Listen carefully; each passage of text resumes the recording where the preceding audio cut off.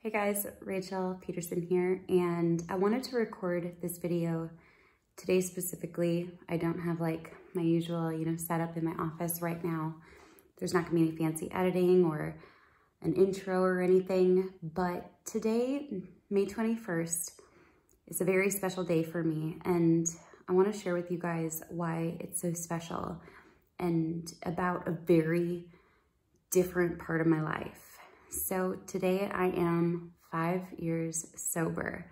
I haven't had a drop of alcohol in 5 years. And the reason that that's so special for me is because I started drinking heavily when I was 19 years old.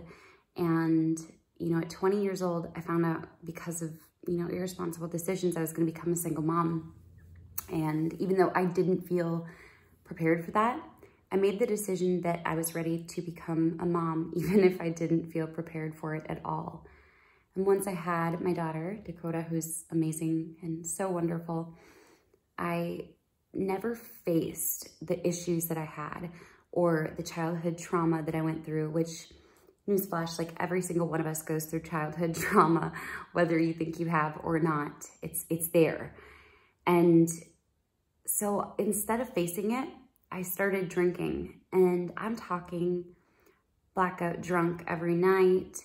Whenever she was at her dad's house, I would go and get really wasted and go to the bars and make horrible decisions. And I just think about that phase of my life, and it definitely really exacerbated like depression and anxiety for me. It was a very dark period of my life. And when I met my husband, Paul, 6.5 years ago, he knew it was a problem, he just didn't know how bad it was until he started finding that I was hiding, beer cans and little liquor bottles and taking swigs off of the vodka bottle instead of, taking a shot at bedtime or whatever. It really got out of control. And I think about some of the low moments, and some of them I don't know if I'm ever going to be ready to share. Thankfully, nothing ever happened that was irreversible. But some of those low points, like it's like I don't even recognize who I was during that time. And today, to celebrate my 5 years, I looked 5 years ago at my pictures on Facebook, and I found this picture from the day before I decided to become sober.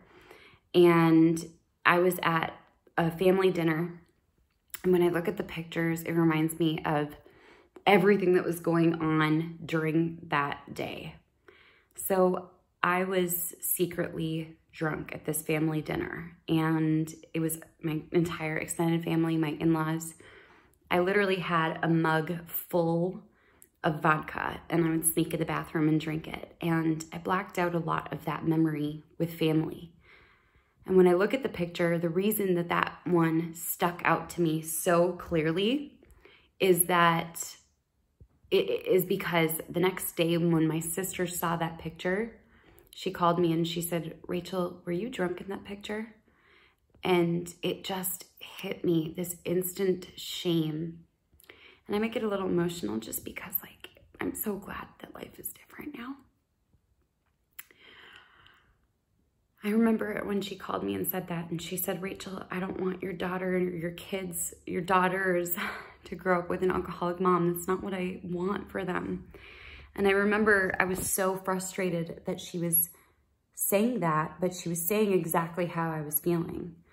And it was, I think it was over the next couple of days that I went to work. And I went to work and I was deciding not to drink that day. And believe it or not, that was a huge accomplishment for me to not drink before going into work. So I went into work and I suddenly started getting the shakes, and I felt my hands shaking. My stomach was sick, and I was like, I'm going through withdrawal. At this point in time, I am 25 years old, 26 years old. I'm going through withdrawal. This is not okay. This is not where I saw my life going. And so I went into the conference room of my work, and I got on my knees and I said, "God, please remove this pain. Please, please. I'm in so much pain." And I was kind of scared, what if if I die? This is the worst anything's ever been. This is not me. And I heard an audible voice say, if you put the alcohol on the altar, your family will be spared. And I was like, deal, done, I will do it. And I don't know what you believe, and I don't ever want to put my own beliefs on anyone else in any way, but I do know what I heard that day. It was a very audible voice booming. And so I said, deal, done, like, absolutely, I'm done, I'll walk away from it. And then there was a second part, as if it wasn't already good enough. And that was, and if you do, every dream, vision, hope you have for your life will come true. And it was literally that month that not only did I walk away 100% from alcohol, but every dream, vision, and hope I had for my entire life began. It was during that time that my ideal life started. And it's so beautiful today to sit back and know that I'm an amazing mom and I show up for my kids. I do the best I can, and that I'm present for family, and that there's no more of those like mornings of waking up and saying like, what did I do last night? We've started a business. We've met with people from around the world. We've traveled the world. We got out of poverty. We built a multi-million-dollar business. Like, we've paid off all our personal debt. We got our dream home. Like, everything has changed. And for me, that was a catalyst in my life. And my life is never going to look the same. And I just wanted to share this because I feel like there may be one or two people who needed to hear a message about this, or about something similar, a journey of your own struggles, just to know, like, you are not alone. Man, I didn't know how amazing and beautiful life could be in freedom. And so today I celebrate, and I'd ask you to celebrate with me. Feel free to share your own journeys in the comments. I will definitely read every single one. But I wanted to share this for that one person who needed to hear it. Oh, it's a beautiful day. Thanks, guys. I'll talk later.